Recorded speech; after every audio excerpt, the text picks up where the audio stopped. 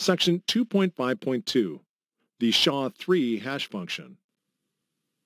As I mentioned earlier, both the MD5 and SHA-1 hash functions were broken somewhat recently. These two functions made use of the same Merkle-Damgard construction I described in the previous section.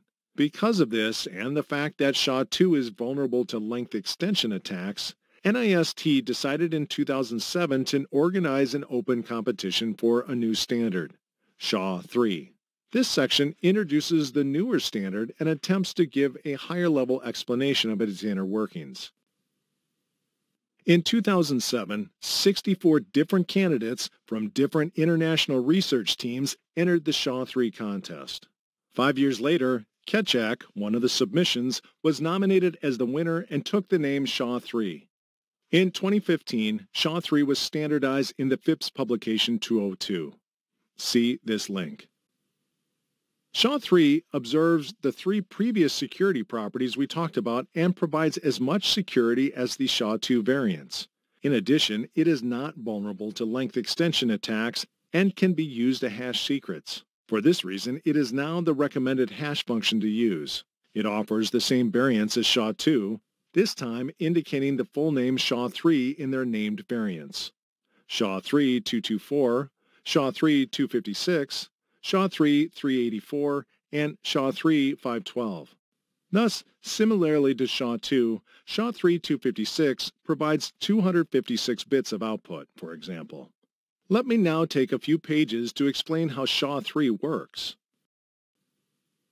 SHA-3 is a cryptographic algorithm built on top of a permutation. The easiest way to understand a permutation is to imagine the following. You have a set of elements on the left and the same set of elements on the right. Now trace arrows going from each element on the left to the right. Each element can only have one arrow starting from and terminating to it. You now have one permutation. Figure 2.11 illustrates this principle.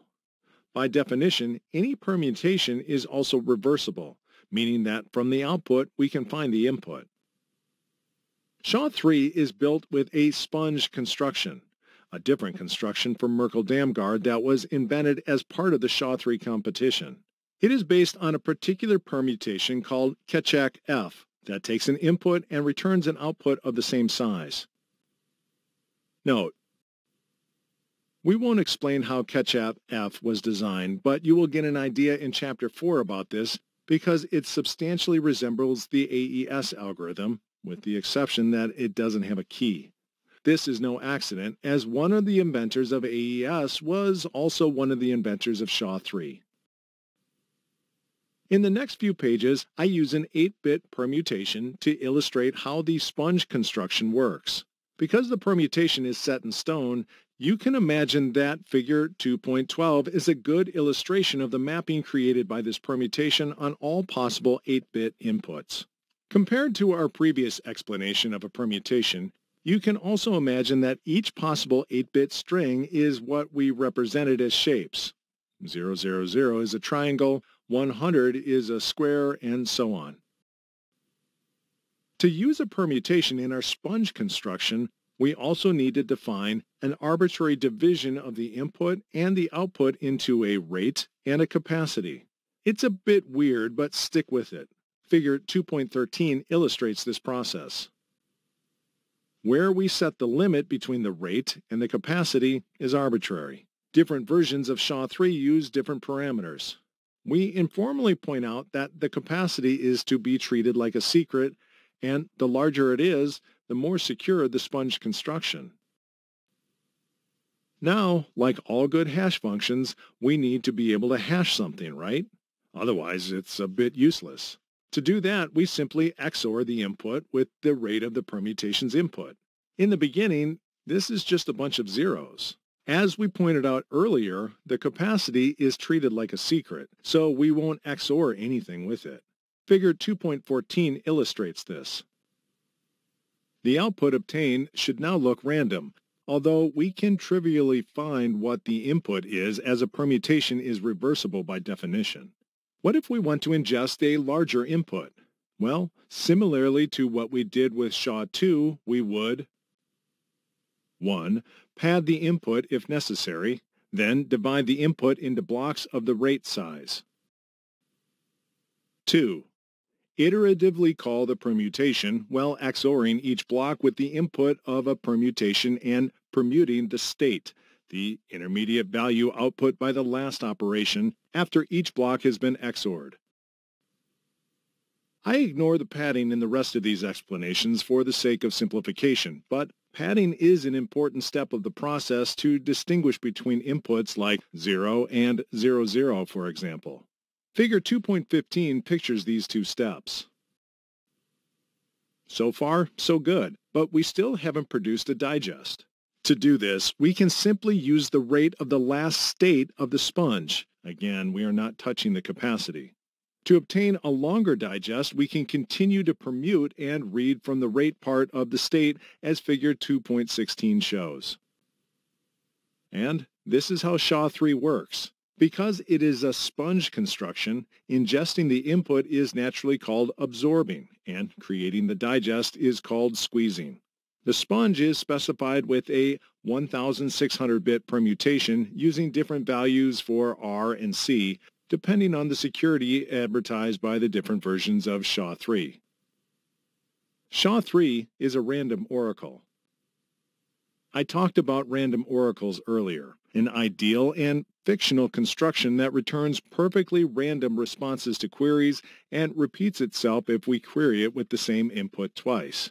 It turns out that the sponge construction behaves closely to a random oracle, as long as the permutation used by the construction looks random enough.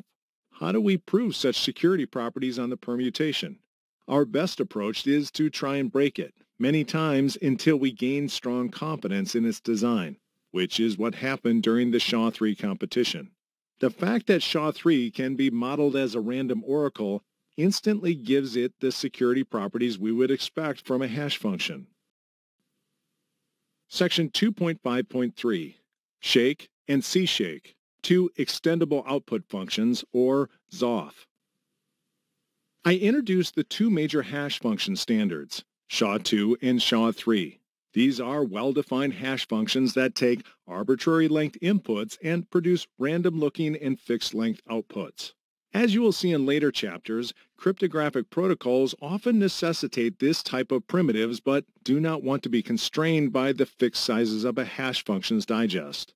For this reason, the SHA-3 standard introduced a more versatile primitive called an extendable output function, or XOF, pronounced XOF. This section introduces the two standardized XOFs, Shake and C-Shake. Shake, specified in FIPS 202 along with SHA-3, can be seen as a hash function that returns an output of an arbitrary length. Shake is fundamentally the same construction as SHA-3, except that it is faster and permutes as much as you want it to permute in the squeezing phase. Producing outputs of different sizes is quite useful, not only to create a digest, but also to create random numbers, to derive keys, and so on. I will talk about the different applications of Shake again in this book. For now, imagine that Shake is like SHA-3, except that it provides an output of any length you might want. This construction is so useful in cryptography that 1 year after SHA-3 was standardized, NIST published its special publication 800-185, containing a customizable shake called C-Shake. C-Shake is pretty much exactly like Shake, except that it also takes a customization string. This customization string can be empty, or it can be any string you want. Let's first see an example of using C-Shake in pseudocode. As you can see, the two digests differ even though C-Shake is as deterministic as Shake and SHA-3. This is because a different customization string was used. A customization string allows you to customize your XOF. This is useful in some protocols where, for example, different hash functions must be used in order to make a proof work. We call this domain separation. As a golden rule in cryptography, if the same cryptographic primitive is used in different use cases, do not use it with the same key, if it takes a key, and apply domain separation. You will see more examples of domain separation as we survey cryptographic protocols in later chapters. Warning: NIST tends to specify algorithms that take parameters in bits instead of bytes. In the example, a length of 256 bits was requested. Imagine if you had requested a length of 16 bytes and got 2 bytes instead. Due to the program thinking you had requested 16 bits of output. This issue is sometimes called a bit attack.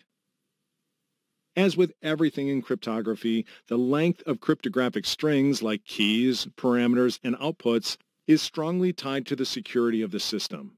It is important that one does not request too short outputs from SHA or SHA. One can never go wrong by using an output of 256 bits, as it provides 128 bits of security against collision attacks. But real-world cryptography sometimes operates in constrained environments that could use shorter cryptographic values. This can be done if the security of the system is carefully analyzed. For example, if collision resistance does not matter in the protocol making use of the value, pre-image resistance only needs 128-bit long outputs from SHA or SHA.